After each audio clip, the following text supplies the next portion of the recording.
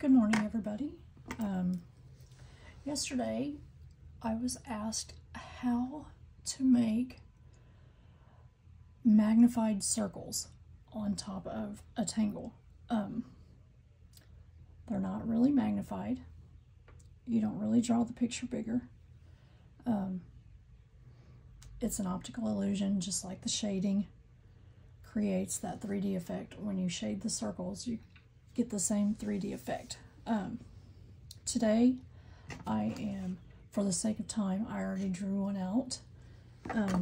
This is the Tangle Pattern Pickpocket. Very easy to do. Creates a really cool background. So, I thought we would go ahead and use it because of the lines. I think it's going to give a good example. My paper I'm using today is my Strathmore artist tiles. They are, I believe they're like $7.99 on Amazon. You can also get that in watercolor, and you can get it in, I think they have black tiles, and I don't remember what the other one is, but there's several of them, and none of them are more than like $9, I would say. I love this one because for $7.99 you get 70 pieces of paper, so it's a really good bargain. I'm using my number 9 Graph Gear pencil. You can use whatever pencil that you like to shade with. I am using a white Signo Uni-ball. I'm going to have to get a different white because that one appears to be just about out of ink, which happens a lot here at this house. Okay, and a blender, whatever kind you want. I like these little tiny number 1s. They do really good for fine detail. So I have a bunch of those laying right on my desk. They're really hard, so you can take a sandpaper board, just like this one that I've been sharpening a pencil on, and you just pull the paper off the top, and you have a clean sheet, and then you can clean these right off.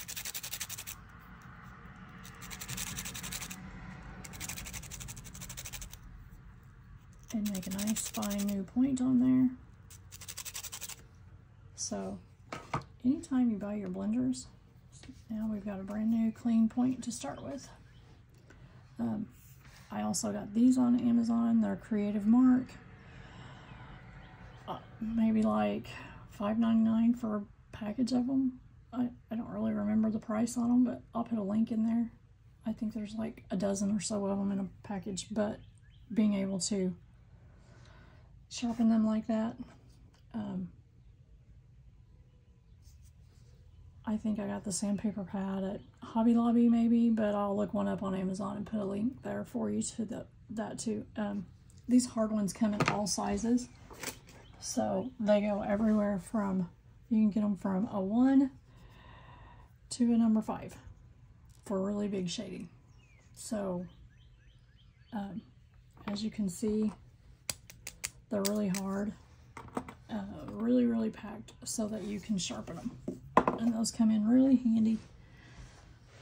And you don't waste like the little flimsy paper ones. I feel like the tips bend so bad, so I don't even buy those anymore. Okay, so first we're going to outline our pre-made circles. I used a lid to make my circles. I cannot find my circle template that I have, and I didn't want holes in my paper, so today we're just gonna trace a lid on here. I could have done this in pen and saved myself the time, but I really like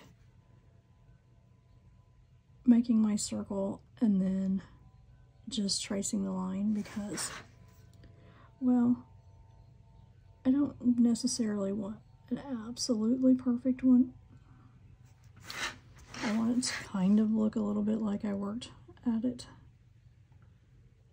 I bet right now in this particular shot you can see my mess up in my tangle right there.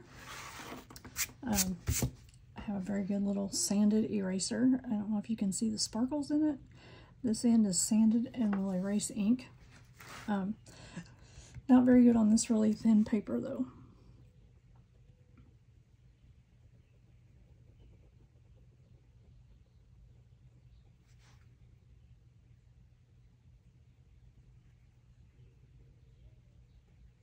The colored dots on this are Jelly Roll gel pen. You could use anything you wanted there.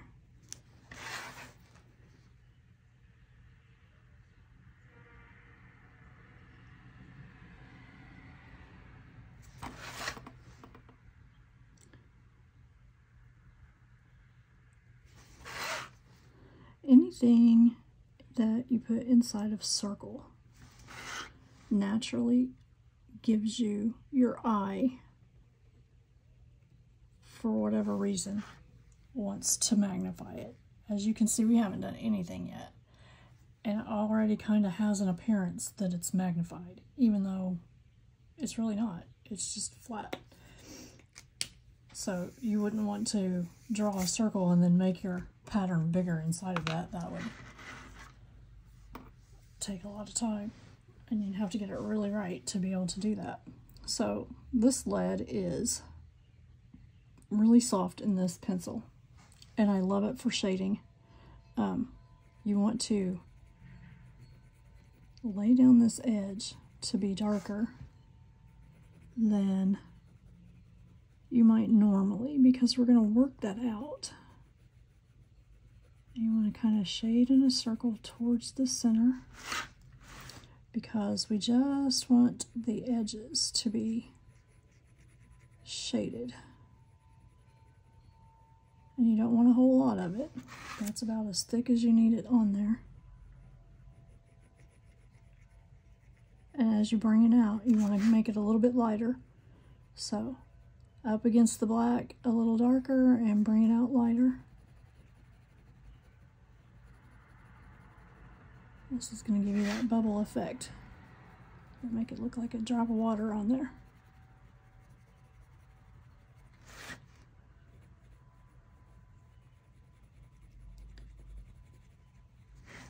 When you're doing this kind, your light source is going to kind of be straight on this way.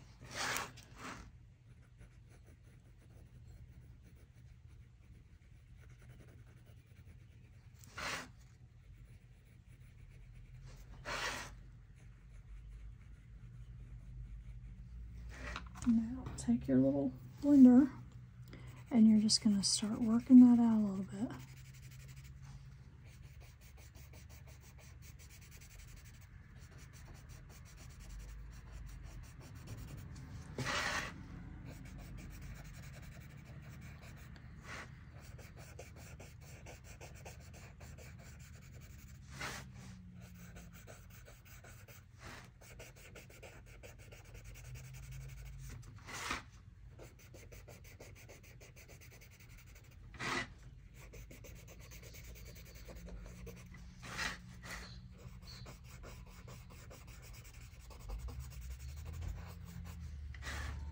Are you seeing it?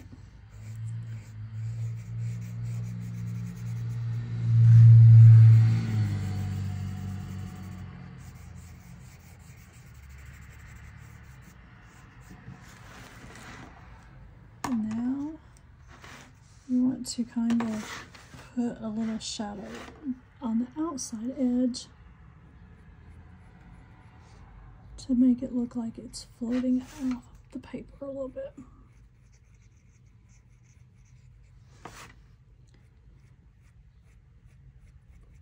And wherever you have this little shadow, right here on the outside, you're going to put your light mark on the other side of that.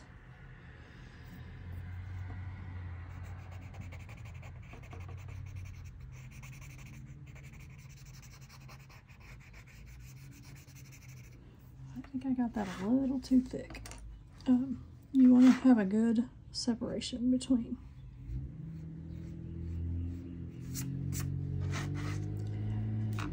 your inside area and your outside area. We're going to make this shadow a little bit darker on top.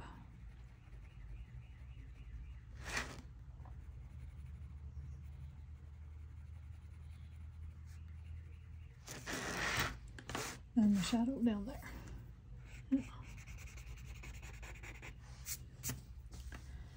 And then you want to put your highlight over here.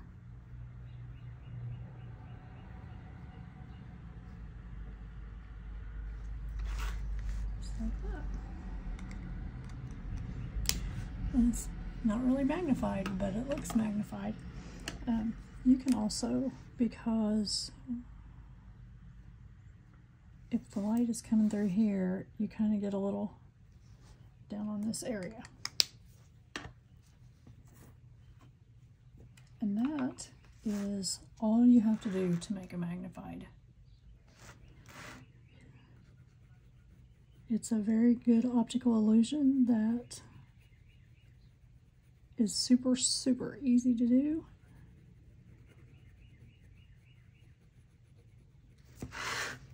And it makes a really cool effect on your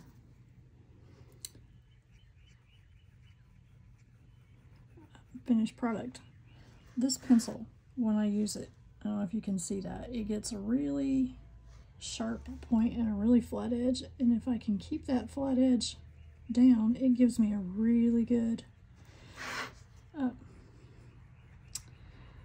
don't know, good line to be able to. It's so soft you just barely have to touch the paper.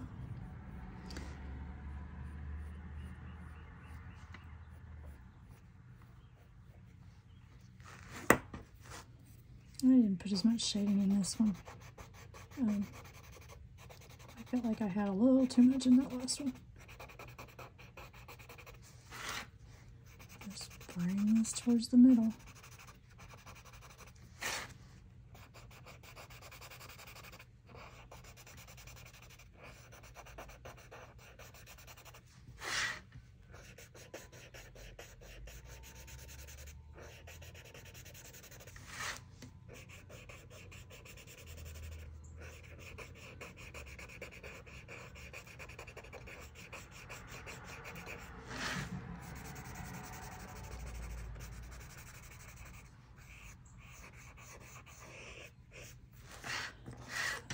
We want this edge right here to be a little bit darker. I'll go back in and add a little bit darker here.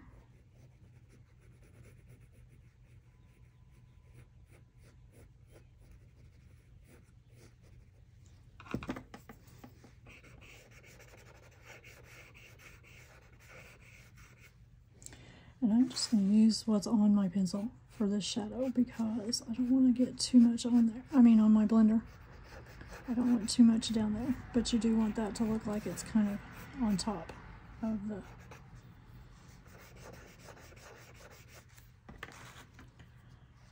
Now I'm going to add your light source up here.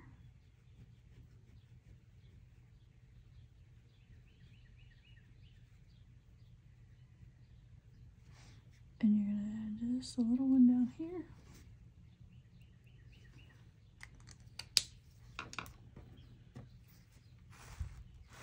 And then we'll do this last one. Turn it all the way around. If you put your hand on this while you're working on this, you're going to smear your pencil, so try not to lay your hand on there. I'm going to go ahead and make this darker because I know that I'm going to want this edge darker. I'll just put a little bit more on there to start with. And as you can see, it doesn't matter that you've already shaded your... if you've already shaded your tangle, you're not going you're not going to mess it up by doing this. That just adds to it.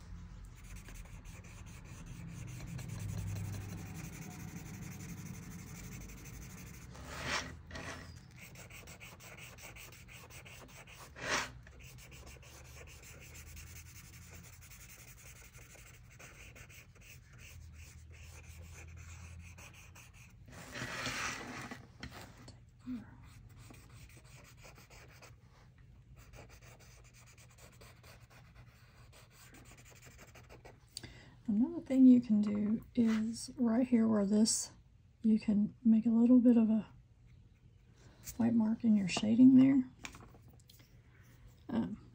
because that light's kind of filtering through your, if you have a really little eraser, which this one is really big and not really made for that, but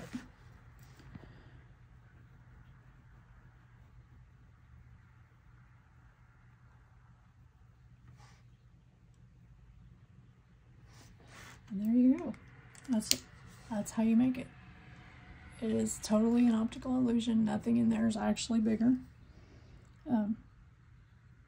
Just a really cool effect. It's all in the shading, just like this 3D look. It makes that a 3D look too. So I hope this video helped you figure out how to do that. I hope it made it easier. I wish I had a thinner eraser for that. Maybe this edge right here. That little light source right there needs to brighten up just a little bit.